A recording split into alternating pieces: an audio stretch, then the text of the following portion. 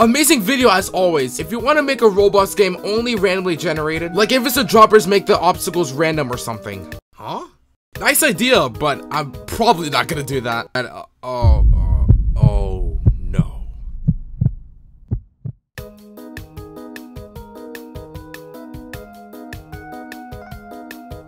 If we're gonna make a randomly generated game, we're gonna think of two things: random and generated. Oh wait, that's literally the point of the entire topic. So the first thing I did on Roblox Studio is to make a model. Not this model, but this model. So basically the plan is that we're gonna duplicate the exact replica of the platform and then put it right over here, so that the entire game is a continuous loop. And then once a player jumps to the once a player jumps to the other platform, then this platform will disappear. I am such a genius. Now that we got our plan set up, it is time to code and create.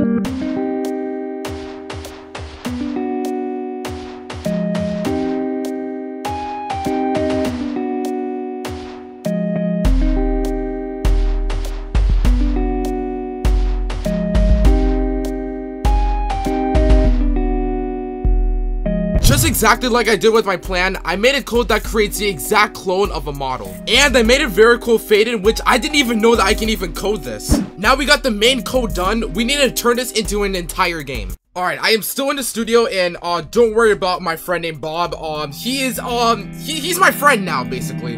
But right now, we gotta test to see if this works, so let's go ahead and run the script. Alright, I don't think it's working. Oh wait, give me a second, chat. Oh wait, you guys saw that? Oh wait, it's working. No way. No. Oh! Sorry, I'm just excited about my work. You'll get used to it eventually. Afterwards, I decided to make the model as big as the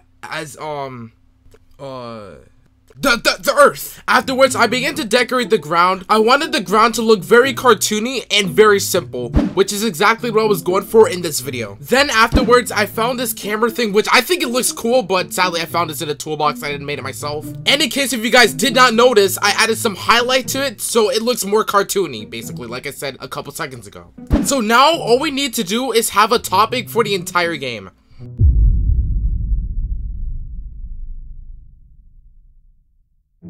Today's the next day, and guys, I felt like giving up on the game, but I have to remember what Rosa Parks always says. No.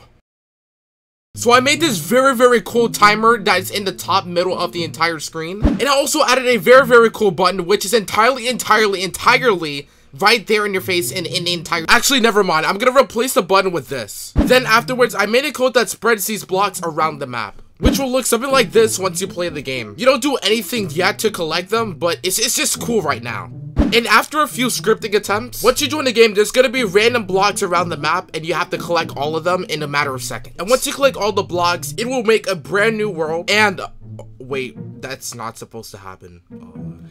Alright, so I did fix the game, so once you collect all the blocks, it'll teleport you to a different world. And you can see that I'm getting all the blocks in time, so that's amazing. I might do a second attempt on this challenge to see if I can make a game as 2 times as better than this.